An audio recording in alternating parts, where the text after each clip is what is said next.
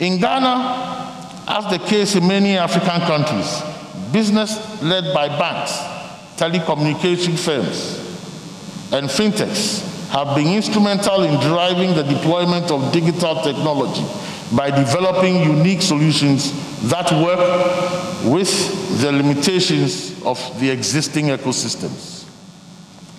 Your Excellency, distinguished ladies and gentlemen, allow me to point out that a comparative study on digitization and its impact on economic development between sub-Saharan African countries and OECD countries such as Austria, Belgium, and Norway brought some interesting findings to the fore. While the effect of broadband internet is minimal for sub-Saharan Africa as compared to OECD countries, the impact of mobile telecommunications is higher in sub-Saharan Africa compared to OECD counterparts.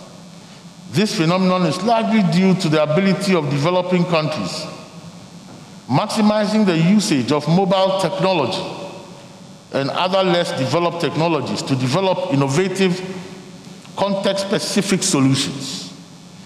It is no surprise, therefore, that Africa and Ghana is classified as a world leader in mobile banking, money transfer, and small transactions using mobile technologies.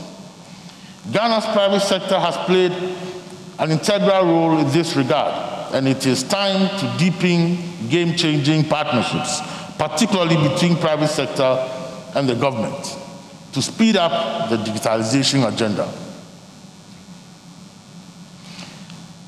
As the leading bank in Ghana, GCB has been at the forefront of financial inclusion agenda since its inception, diligently meeting the financial needs of the people of Ghana with a great success. I am proud to announce on the 10th of April this year, G-Money, Ghana's first bank-led mobile money service, registered 1 million+ customers within a year of its operation. Let me use this occasion to express my appreciation to our customers for partnering with us in the country's quest for a cash-light society. This proves GCB's commitment to offer the public not only bank-based financial services, but also provide a more broad-based platform to serve other customers who may not have been able to transact through the banking system. This milestone, which took place in 1 year, shows how quickly and impactful the deployment of digital technologies can be. In championing our leadership role as the pioneer and largest national bank, we have initiated and broadened stakeholder engagement to leverage the G-Money platform as an industry-wide wallet for all banks. This creates favorable opportunity for co-opetition by aggregating our huge customer base and data. On the back of a successful industry-wide partnership, we will be able to significantly improve the payments landscape and drive the financial inclusion agenda in a cost-effective manner. Your Excellency, ladies and gentlemen, another important and often overlooked element in the digital stakeholder equation is the creation of digital citizens. Research reveals that the digital divide is more pronounced in sub-Saharan Africa due to significant differences in digital skills between different employment and education status groups, between rural and urban areas, and between younger and older persons. In Ghana, whilst many young people are already adept at utilizing digital and social media technologies, there seems to be a lack of awareness amongst the general population about the impact of digital technologies on economic development. Creating a digitally enabled citizenry will ensure that individuals in the country understand the bigger digitalization discussion and its impact on their lives. It also ensures that the citizenry is digitally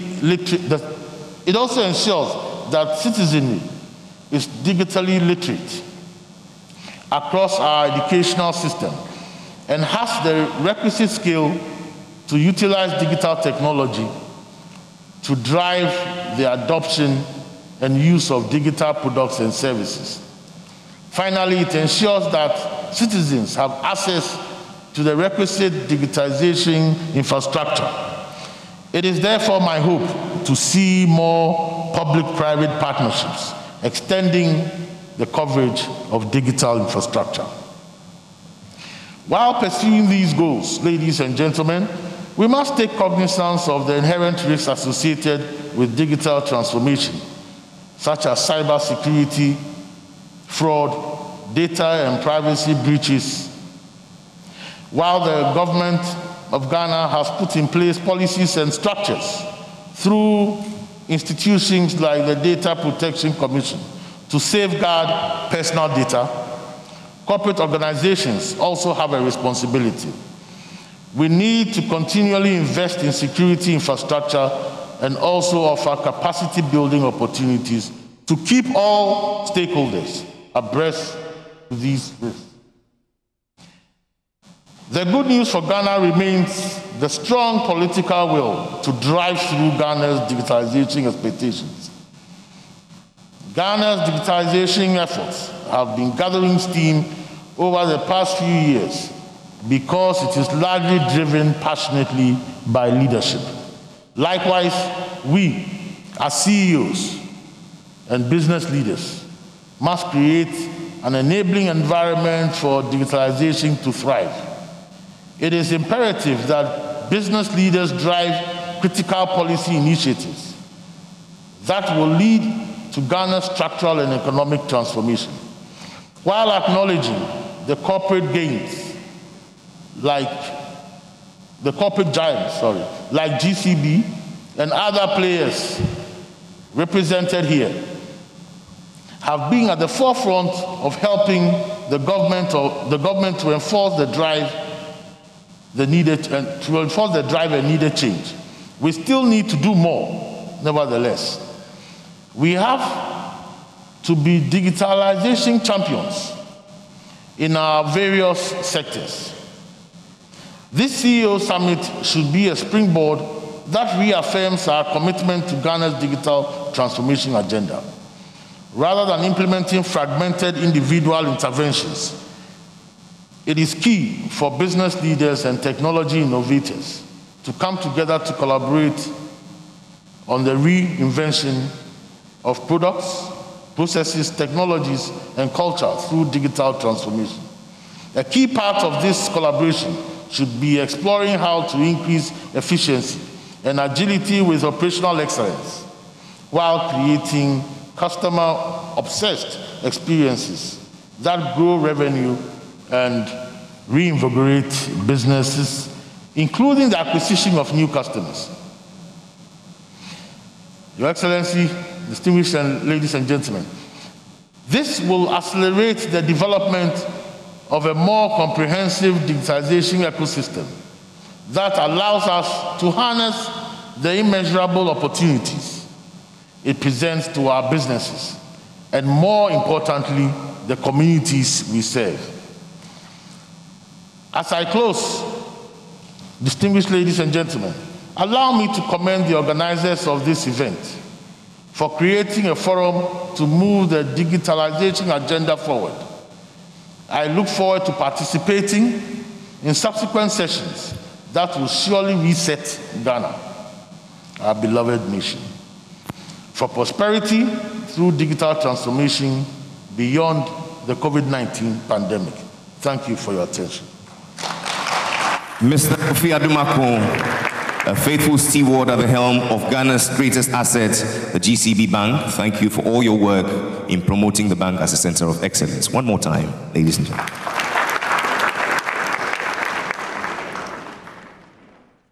And talking about excellence, the Vice President, distinguished ladies and gentlemen, it's my pleasure to invite up here a platinum sponsor who's been in the business of providing grade A office spaces within the city. Ladies and gentlemen, Eris Property, the CEO, Mr. Enoch Entwa Mensah.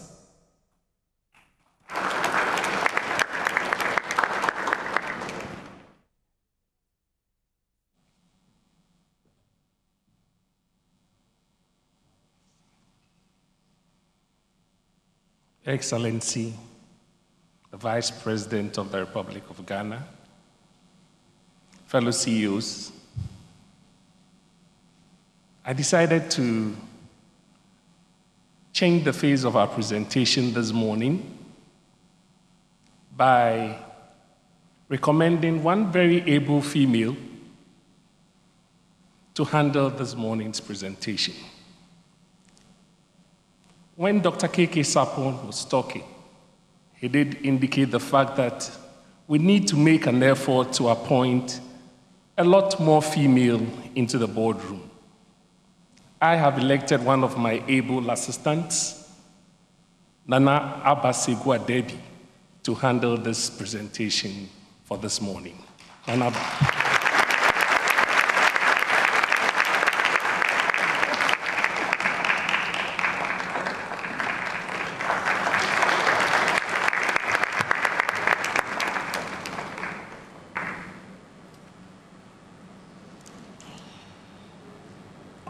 Your Excellency, distinguished ladies and gentlemen, CEOs present, I'd like to thank Enoch for this opportunity given me. Basically, I'm here to talk about the bold new normal, return to workplace strategies for Ghanaian corporate. So one would ask, why are we talking about technology, and then we would introduce workplaces. So a study conducted by Deloitte says that about 30% of organizations would still stick to working remotely, but about 70%, particularly in developing countries, would go back to work. And that's the essence of this presentation. So as corporates, as business organizations, we need to start re-strategizing on how we would go back to work. Next slide. So basically, Eris Property is a property development firm. It's backed by an institutional real estate fund called Momentum African Real Estate Fund. It's about 205 million USD private equity fund that looks at grade A offices and other commercial properties such as warehouses, call it offices, and then retail. Momentum's strategy is a very unique one because it blends Eris's, call it experience of over 25 years in property development with the Momentum Global Investment Management Fund. I'm not going to bore you with COVID-19, but one has to know that COVID-19 was very unique in terms of impact on organizations. When you look through the other or recessions that we've had, you would realize that organizations might not have properly been prepared on their balance sheet. But during COVID-19, we had just come out of the global crunch and businesses were in their topmost position. Within the commercial real estate sector, one of the areas that was greatly affected was hospitality, entertainment, retail, industrial, corporate residential, and some office markets were more resilient than the others. So I'm going to speak to this presentation with this background, with this Deloitte diagram. And it says that for every crisis, there's basically 3 time frames where you respond by basically dealing with the present situation and managing business continuity, recover where companies learn and employ strategies to emerge stronger, and thrive where companies prepare for and shape the new normal. So I want this diagram to be at the back of your mind while we go through my slide. Next slide, please. Okay, so prior COVID, SU Tower, which was one of the developments by Momentum Africa Real Estate Fund and managed by Eris, had everything basically in place. So this was our main reception. Next slide, please. Basically, we had spacious terrace for corporate breakout sessions. And we had a coffee shop. So SU Tower is located just around the Ridge Runabout. Next slide. We had access control. So the importance of this slide is the essence of smart building management systems, where basically tenants, they don't have to touch anything. Basically come in, you swipe your card, and you go inside the building. Can I have the next slide, please? Next slide. We had spacious lobbies, properly designed offices. We had spacious car parking accommodating 430. My CEO always says we should boast about this because it's the only commercial building in Accra that basically has adequate parking. Next slide, please. We have an access control car parking, basically swipe again. So in responding, so I'm just going to use Aries Ghana as a case study on how we responded and how we basically, recovered and then thrived. So in responding to COVID-19, we had to, first of all, be compliant to government directive. The government directive was, in March, was for a lockdown, a complete lockdown, and so we had to immediately lock down all our properties. Now, when the president came and reopened the economy, we had to look at ways that we could re-strategize and move our business forward. And in responding to COVID-19, the first thing that we did as a landlord was we understood the liquidity challenges that businesses almost immediately had from COVID-19. And so we had to re-engage our tenants. As a very sensitive landlord, we had to look at payment structures that we could agree with tenants for them to be able to pay and not defect on payment. We put in all the COVID-19 protocols where basically you come into our building and then you don't have to touch anything, you wash your hands and move in. The essence of this presentation is to highlight digitalization, which in our real estate business would be the smart building management systems. So basically, smart building management system is incorporating technology and the traditional facility management or building management ways of doing things, where, for example, you have an access and security control boardroom, you have a digital way of operating all the chillers, which we know as air conditioners in the entire building. Next slide, please. So basically putting an automated COVID-19 protocol system.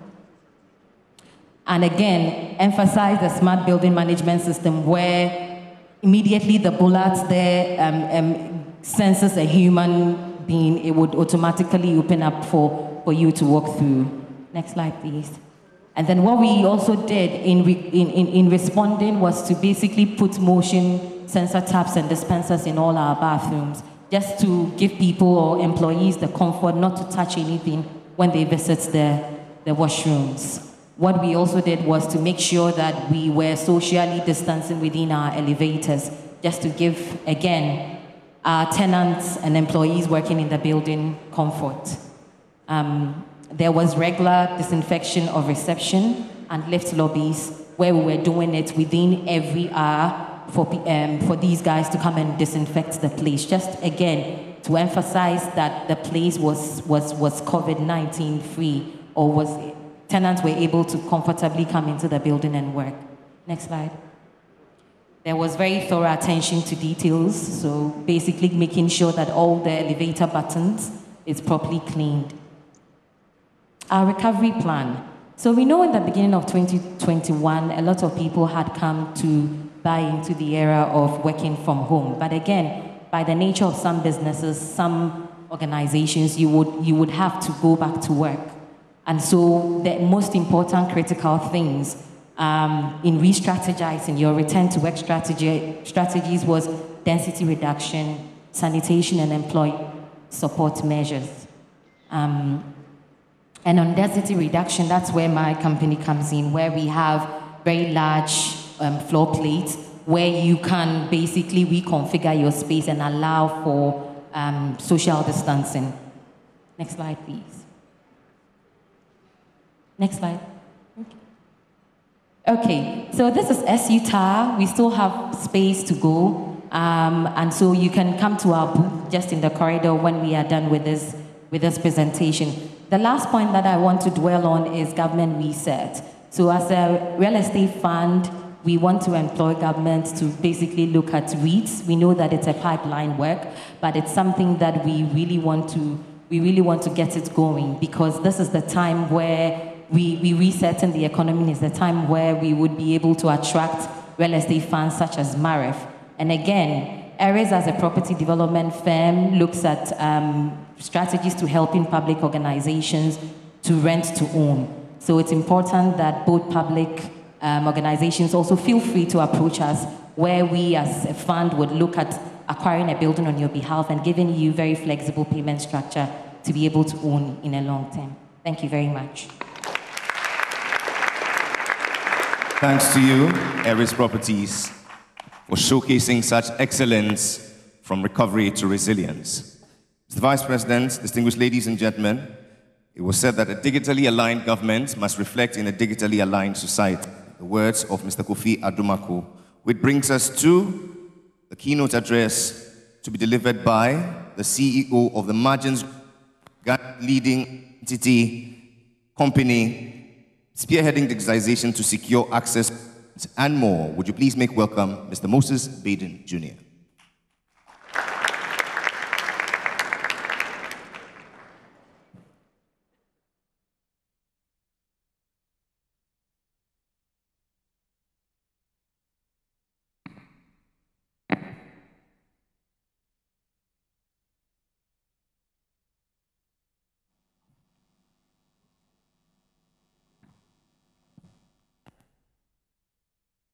Ladies and gentlemen, is it not wonderful to be back once again in human form instead of remotely in a meeting like that? Last year we missed the CEO Summit, and I thank NSAG, the founder and convener of the CEO Summit, for inviting me to give a keynote address at this 2021 5th CEO Summit, share my thoughts on the power of digital identities in resetting Ghana's economy.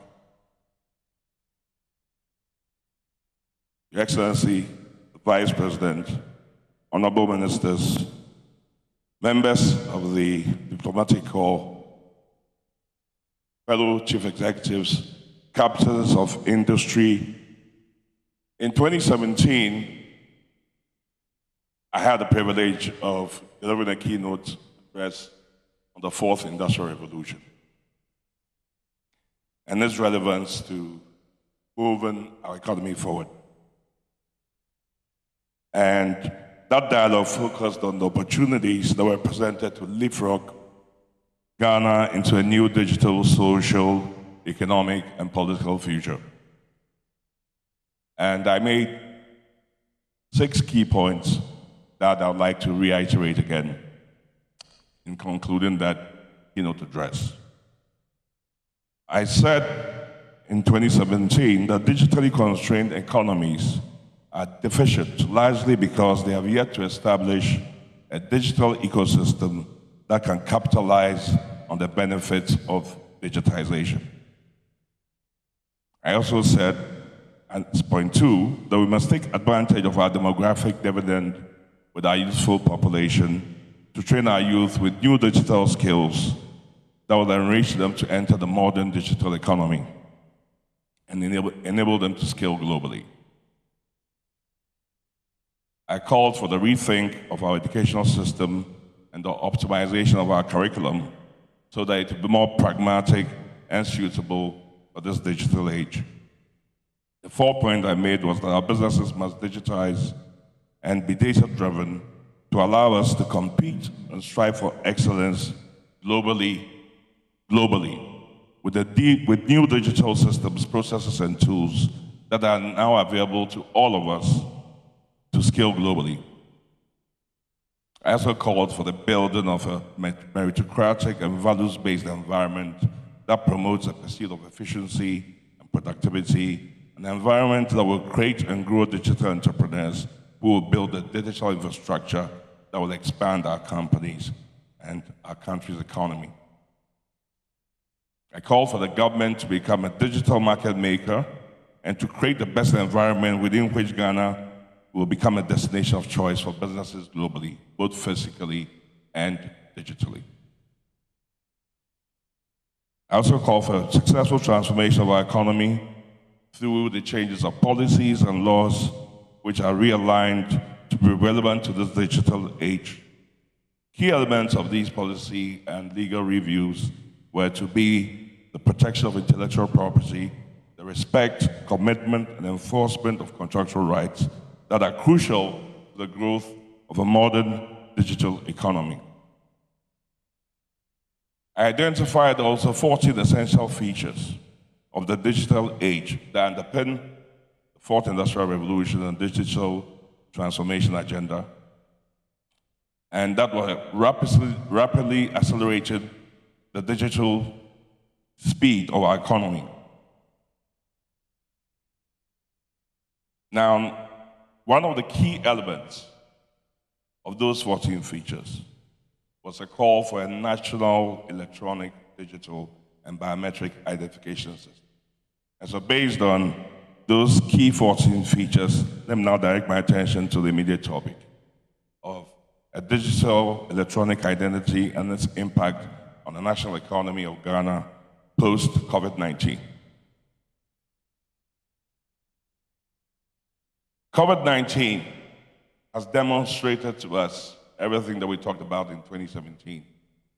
It's accelerated realization of companies, individuals in our country on the importance of digitization and the need for being able to do business through digital channels more efficiently and to transact business contactlessly.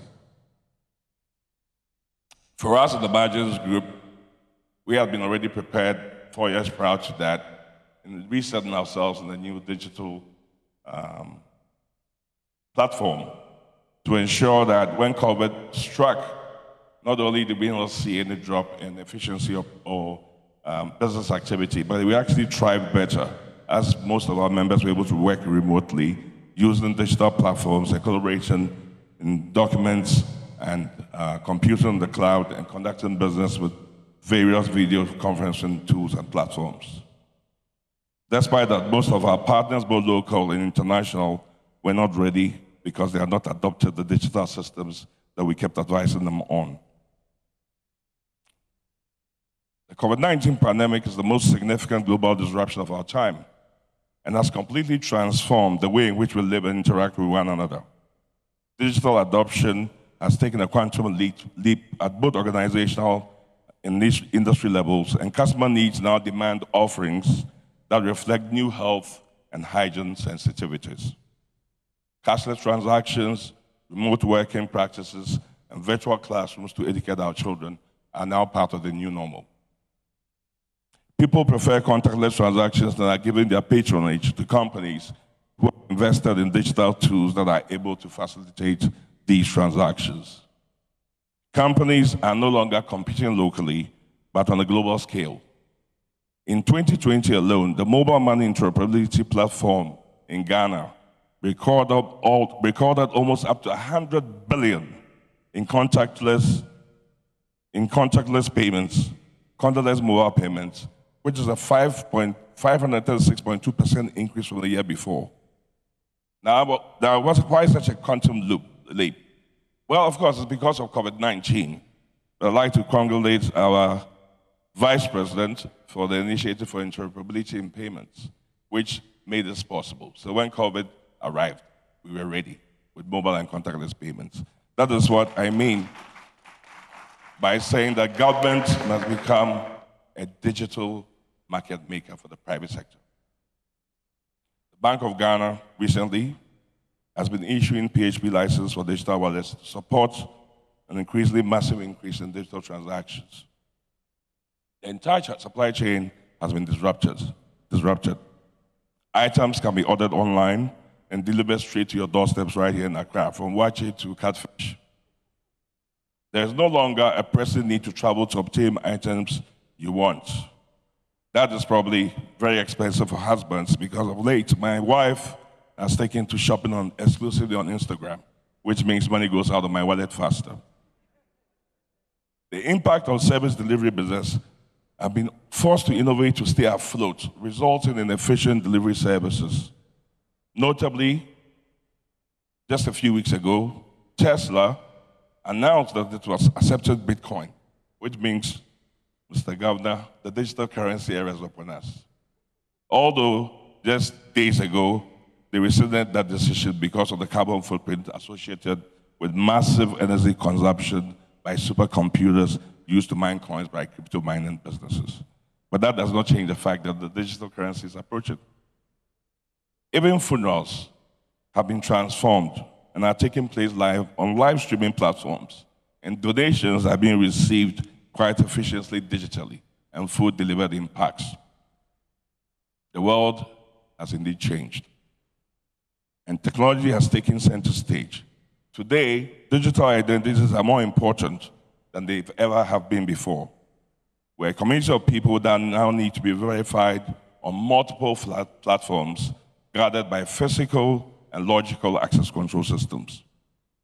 Just take a look around this room. Our faces are still covered in masks. If you understand, the US says after our second jab, we probably can do without masks. We hope that time comes. But if you're wearing a mask, who are you really? Can you be who you claim you are? Or is an imposter pretending to be you? In the digital world, it's even scarier. Identities are stolen daily and billions of dollars are lost as a result of identity fraud. To be safe, we must rely on our electronic digital avatars to safely connect us through secure devices to products, services, and solutions in order to ensure that the digital infrastructure that we build does not crumble because of crime and illegal transaction done on our behalf by marksmen, not your physical marksman, but your digital masked avatar. Our communities have been challenged to think differently and innovate in order to survive the health and economic social of this pandemic. Policymakers and citizens must adopt a multi-sectoral approach to harness innovation and emergency technologies, both locally and globally. This means regulation needs to catch up, as it unfortunately continues to lag behind the ingenuity of the digital space, its dynamism and its speed. So, if digital identities are important and we need to protect them, the question is, let me attempt to define what an electronic digital identity is and break it down in layman's terms before I go into the rather technical industry description of it. In layman's terms, a digital identity is what enables people to verify on a platform, on computers, on portals, and on the internet that you are who you claim you are, and there's a certain digital history behind you that confirms transactions that you do. So your username, your passwords, your persistent behavior, and other information on you, date of birth, and your unique numbers like a social security number, your online, all form part of your digital identity. But that's in the broad sense. However, a digital identity, in a technical sense, is a simple, unique primary identifier for people, normally from cradle to grave, in the case of individuals, which is an essential foundation for identification. In the USA, it is a social security number. In Denmark, it is a CPR number. In the UK, it's a national health insurance number. In Ghana, it's the Ghana card PIN that identifies each person in the National Identity Register and ensures that they exist only once in the database. Now, that's the first step.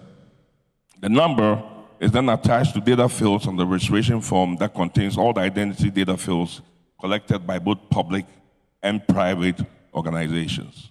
In the case of the National ID Register, Ghana's register, citizens are required to go through an interview, establish a legal identity, provide the proper birth certificate or passport, which is then verified through an interview. And then after that, their biometrics are taken and attached to that unique number and that databases. And the data fields that are collected by all identity collecting institutions.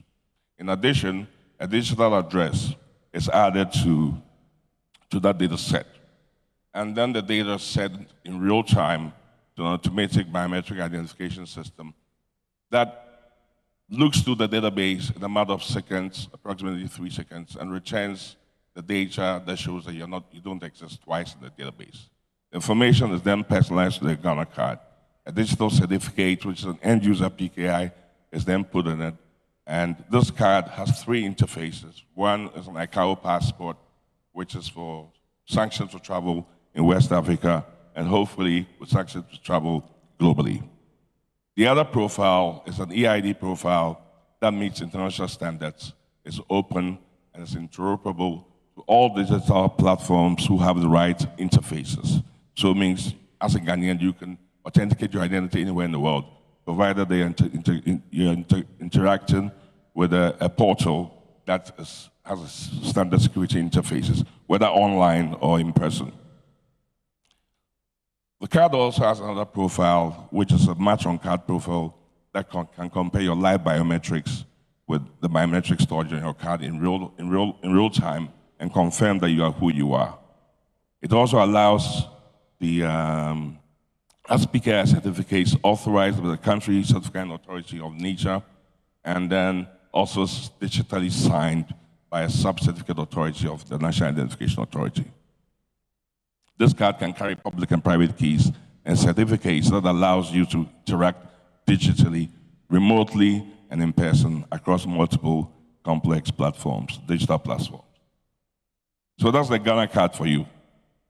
With the national ID having crossed the 50 million mark, that means the 50 million people plus have a digital avatar on themselves, an electronic ID that's secure to international standards, to be able to carry out digital transactions, both private and public.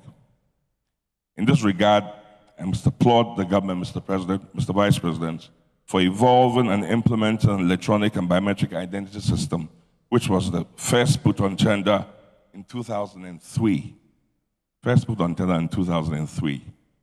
And now between 2019 and 2020, the National ID Authority, which is our public partner, registered over 15 million Ghanaians just in 1 year, when we hadn't been able to do that for over 20 years. Now, over 50 million people also successfully issued electronic identity cards during the mass registration exercise. What is the effect of all this? An electronic national identity register will transform our economy and exponentially increase its digital index and grow our GDP. Citizens can access government services electronically and securely and make payments based on a certified legal identity that is robust, secure, and prevents fraud and financial crime. Compliance will be without a human interface and will have the real-time date, time, and location stamp with any identity transaction by a number that is generated by NIA and confirmed that the person is who they claim they are. The Vice President, I can see that the mobile payments will double in volume if they can be made more secure, which means the current issues that we have with people impersonating and perpetuating fraud on people in the mobile money ecosystem will be completely eliminated because people will be who they claim they are. We can overcome the frustration of human interfaces, which creates inefficiency and breeds corruption in the access of government services. The robust and secure Ghana card electronic identity will prevent fraud, which is perpetrated by stolen identities, fake identities, and multiple identities created to facilitate crime. A clean national identity register will create a clean digital ecosystem and a transparent government and e-commerce digital environment that will help us fix the country. The government has started implementing policies to deepen the digitization of all government services. And the Vice President of the Republic, which is nicknamed the Digital Doctor, has recently announced new policy initiatives that are in the right direction. Key amongst these policies are the Ghana card PIN to replace tax, so that everybody can pay their equitable share of tax. And some people will be less overburdened. The Ghana PIN to replace NET has also recently been announced, ensuring that our social security transactions will now be connected to identity. and fraud and delivery of pensions will be faster and more efficient. The Ghana card PIN to replace national health insurance, which will take the fraud out of national insurance, health insurance providers, etc., ensure that people are getting the right medicines and they are who they claim they are.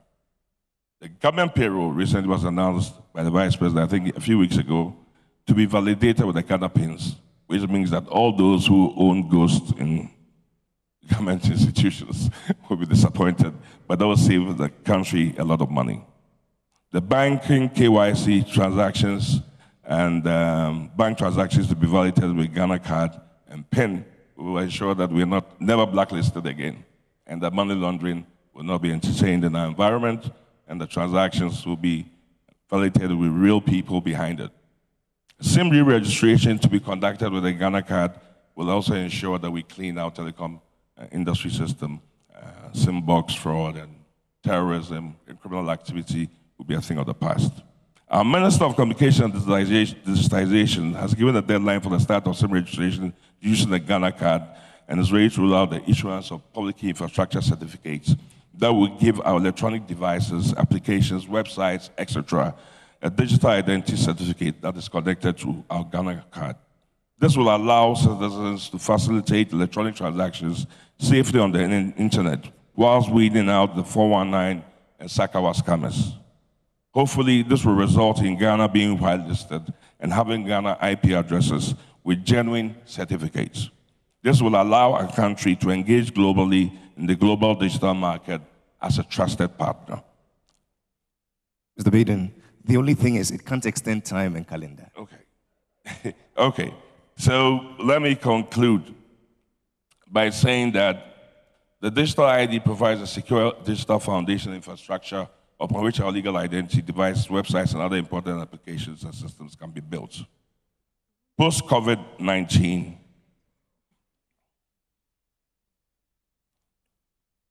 our digital habits will not revert to the old habits of analog habits.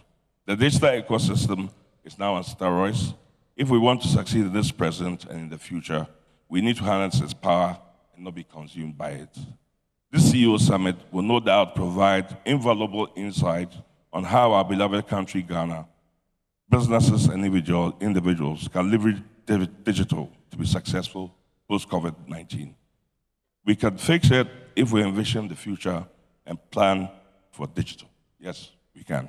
Thank you very much. Ladies and gentlemen, Mr. Moses Baden, a man whose boundless enthusiasm has shown through this summit right from its beginning up until now. Please, another round of applause. Thank you for those nuggets on the power of digital identities in resetting Ghana's economy. If you're joining us, we're live on Joy 99.7 and on Joy TV. It's the 5th Ghana CEO Summit, and we're reflecting on digital transformation, powering business and government reset for a post-economic resilience. In a short while, we'll be hearing from our guest of honor, the Vice President of the Republic. Before him, we will be hearing from the first Deputy Governor of the Bank of Ghana. Mr. Vice President, distinguished ladies and gentlemen, it is worthy of note that there are some positive cases of what post-COVID logistics in Africa looks like right here in Ghana, taking up challenges and seizing opportunities, the Meridian Port Services digital transformation case. Would you please make welcome the CEO, Mr. Mohamed Samara.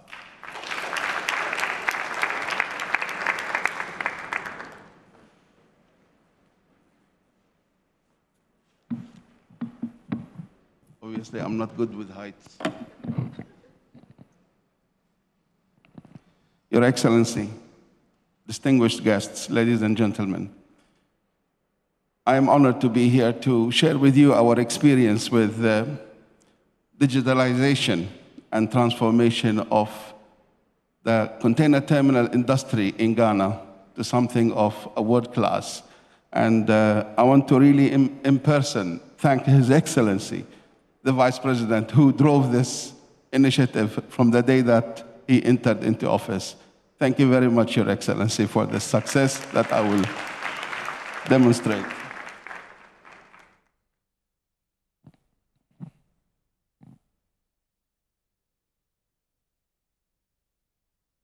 Basically, Meridian Port Service, just a quick background.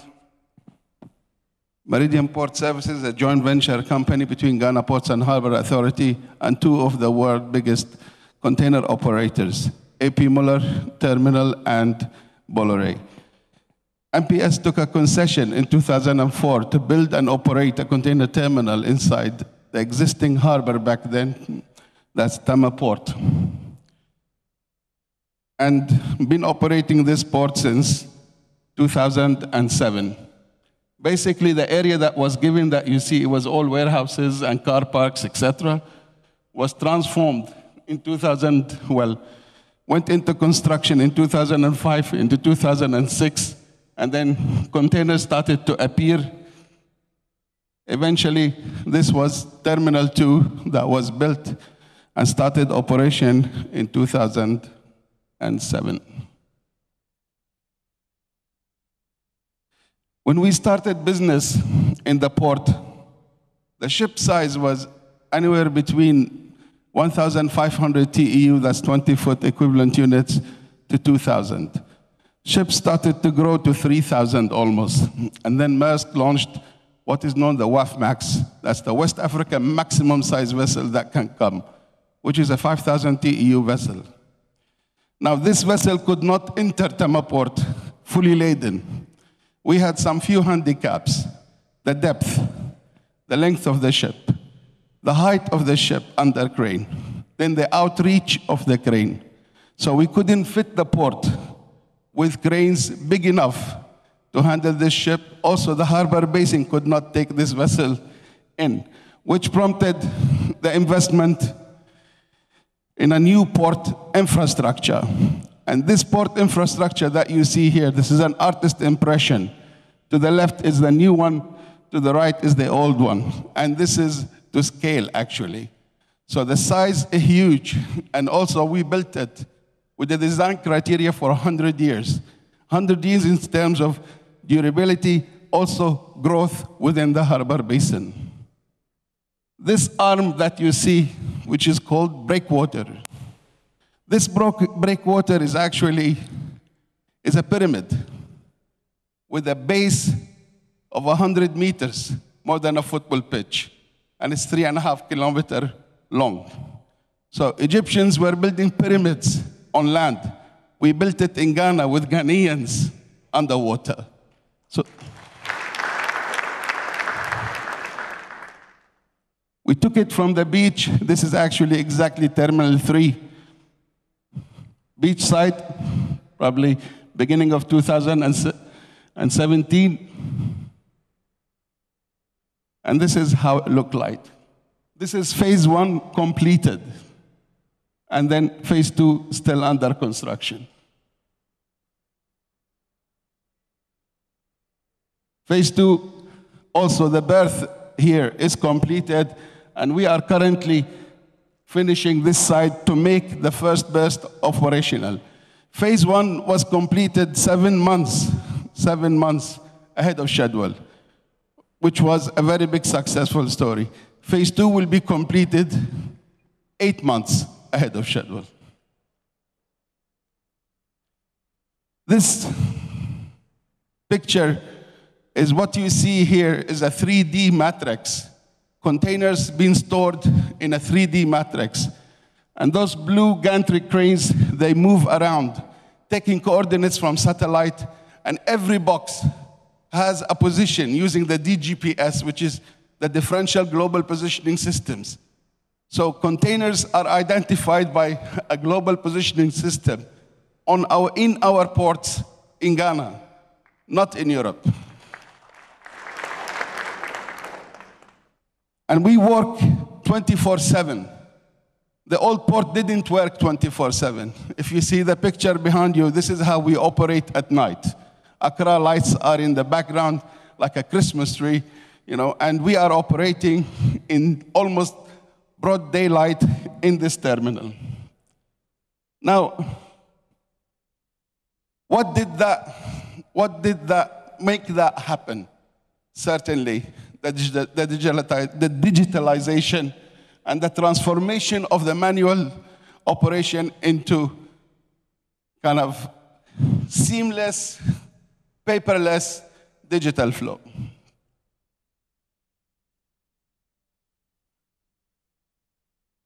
I remember in your visit, Your Excellency, you insisted on everything.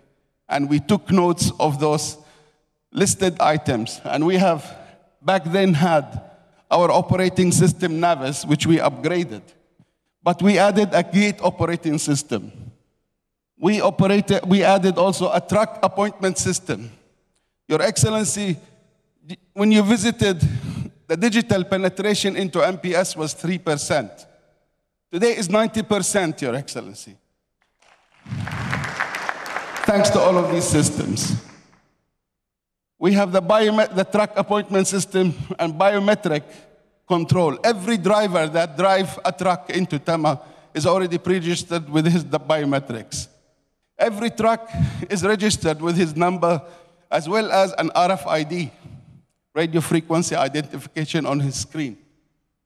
License plate recognition, and we have optical character OCR recognition that read container numbers.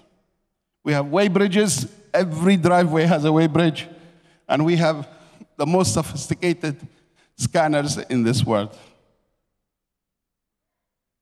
Basically, this is the ecosystem that we created with the stakeholders, and everything exchange data digitally.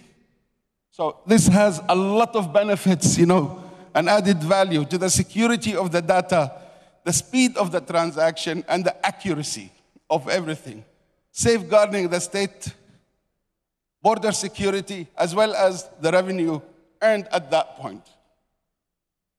I mean, I'm told, we have to go move fast, but we will share this with the audience. But basically, it starts with the shipping line, updating the ICOMS system with the manifest data. And for us as a terminal, they share with us in a BAPLI format the position of the container on board his ship. Every ship has a 3D model with us, and basically, we know which box to discharge and which box stowed where for us on board that ship before the ship arrives. And then from there, the clearing agents start interacting with ACOMS, and then it goes through the customs process, et cetera, et cetera. All that is a digital process. To summarize, the unmanned gate system, basically, all truck drivers, they are pre-registered. Whether he's coming to drop import to pick import or drop export, he has to go through the booking system, comes in, maybe this one speaks it better than the next one.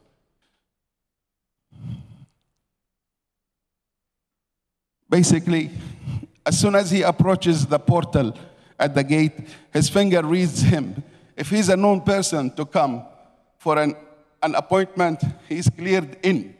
Then basically, his car also is read, RFID, license plate recognition. Then he moves to scanner. He's scanned.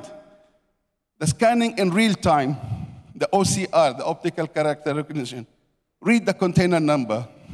Within seconds, it queries the customs database. ACOMS says, I've got container number 123. It says empty, or it says it has a car. Scanner takes an image of it. It's empty, matches. Or if it's declared as a car, they will see a car.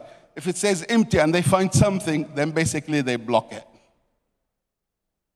From scanner, it goes to the OCR portal. This takes a high-definition picture of the truck as well as the container, top, sides, and the back, and reads the container number and tells the driver at the next gate where to go within the yard to pick or drop his container. And we have a sophisticated, massive gate complex to the entry of the terminal. Seizing opportunities. This is based on some data gathered to show where is our major import markets. And obviously China has got the darkest color, India, South Africa, Turkey, that's in Europe, America, and Canada, obviously, due to a lot of Ghanaian expatriates living over there. Our export markets, again, India is taking the cashews, the timber, etc., etc. China as well taking some raw material, US, Europe taking the cocoa and the agro product.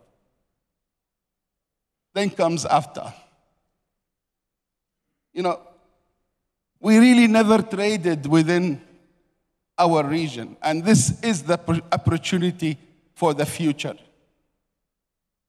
Some people were telling me, but ECOWAS was there, didn't work.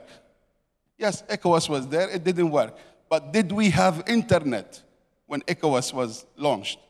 Did we have any digital penetration to trade? Can we, today on my phone, I can figure out where I can buy within a radius of a mile, 2 or 10,000, any product that I want.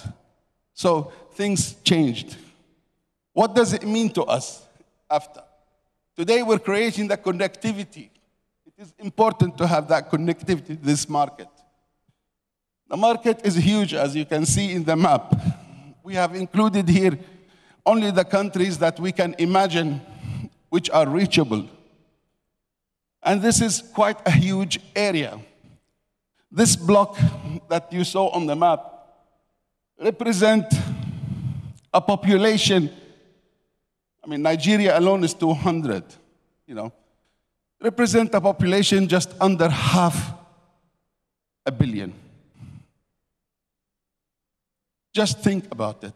If each one wants to buy a pair of socks a year, that's 500 million pairs of socks. Multiply that with every consumer item that you can think of.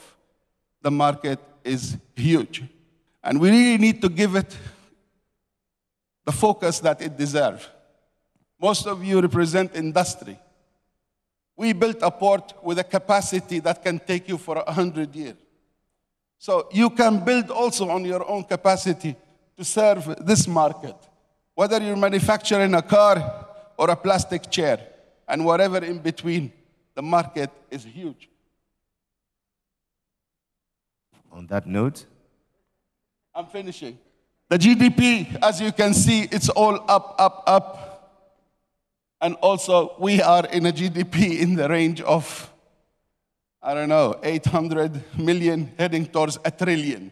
This is a lot of money, guys, to be grabbed, manufactured in Ghana, and even 10% of that, if we capture, is a huge issue. GDP per capita, Nigeria might be the biggest economy, and etc. We're next to it. We're the second largest economy for sure. But we are almost per capita, same as Nigeria. So we have even the potential to have a good market over here for our industry. Few examples. This is PTP terminal, which was a fishing harbor a few years back. Look at it now. Morocco, Tangier, was built right in front of Al Jazeera in Africa. It's thriving terminal. Industry is building up in Morocco. Salalah in Oman, the bottom desert side of Oman, thriving terminal. We are in the center of this world, Your Excellency. I'm pleased to tell you that today, MPS Tama Port is not only doing transshipment to Cotonou, Lagos, and Abidjan, and the interland countries. We're doing transshipment from China to Brazil, coming through Tama.